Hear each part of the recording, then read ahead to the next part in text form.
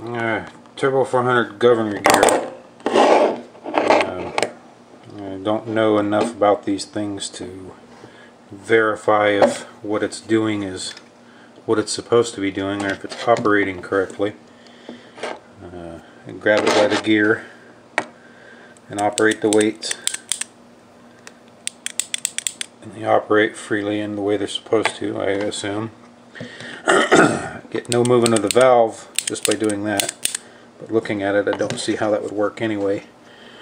I can reach inside the knife blade and manually operate the valve. It seems to operate freely and without too much drama, but like I said, I don't know enough about these things to understand how they work or how they're supposed to work.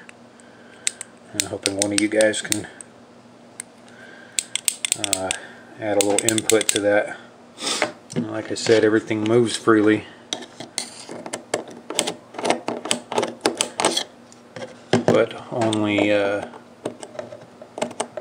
by reaching in there with a knife blade or something.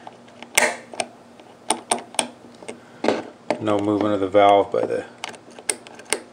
that spring's a lot weaker than the other one. No movement of the valve by just moving the weights or the springs.